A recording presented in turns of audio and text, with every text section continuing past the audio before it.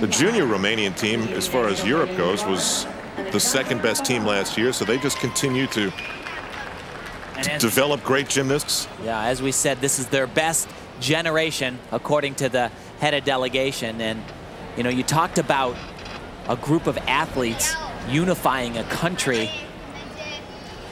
3 of them came back, Raducan, Amanar, and Olaru, and were presented diplomatic passports. They can travel freely wherever they want, no visas required.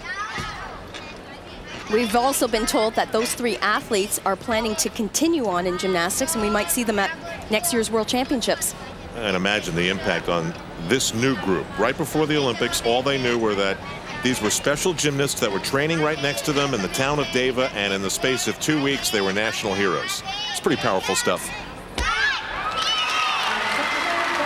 And they know they are next in line.